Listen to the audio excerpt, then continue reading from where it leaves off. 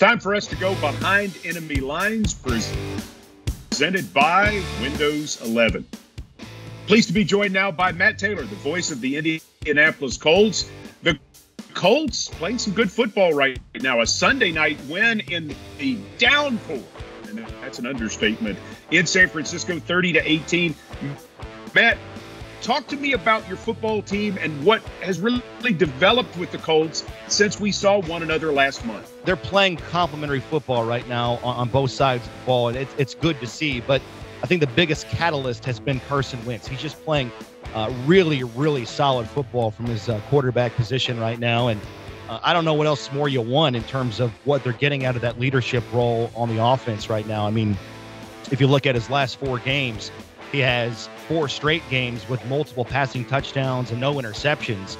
And so he's pushing the ball down the field. The Colts are getting chunk play after chunk play, and he's taking care of it. So that just goes to show that he's got command of the offense. He knows what Frank Reich is asking of him. He's taking care of the football. So that's the big reason why the Colts have kind of turned it around. What do you like about the Colts defense that you're seeing right now, Matt? Takeaway ability. Quite frankly, that's it. You know, they've given up yards and they've given up points at times this season. But that unit just has an innate ability that when they have to make a play, when their backs are against the wall, they come away with the takeaway. They had 4 against San Francisco. The week before against the Texans, they had 3, so 7 in the last 2 games. They have 16 on the season.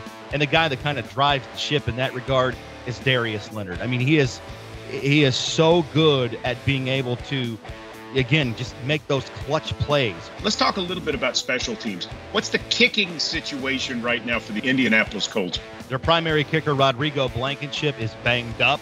The Colts have picked up Michael Badgley, the former Charger kicker. And ironically, he was with the Colts in 2018 in training camp in the preseason behind Adam Vinatieri that year. So they were familiar with him. They brought him in. He is going to be their kicker for the foreseeable future until Blankenship can come back and get healthy. But he's done a nice job. Hasn't missed a kick in a small sample size in 2 games. I'm fascinated with how the Colts get better every year during the season under Frank Reich. Talk to me, if you would, about why you think that is. The Colts sort of embrace the mentality and the mindset of their head coach, where they don't get too high, they don't get too low. I mean, if you just watch Frank Reich on the sideline, you know he's a pretty stoic guy, and you know that he's not going to freak out one way or another over a loss or how the game's going. He's a pretty solid, steady individual. And so I think the Colts kind of feed off of that. The Titans and the Colts are done with one another by Halloween. Still 9 weeks to go in the season. In some ways, I think that makes Sunday's game extra important.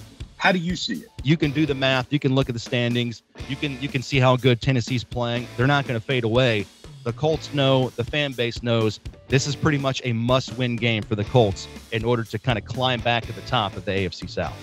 Matt Taylor, voice of the Indianapolis Colts, thanks as always for your time. My pleasure, Mike. Good to be with you.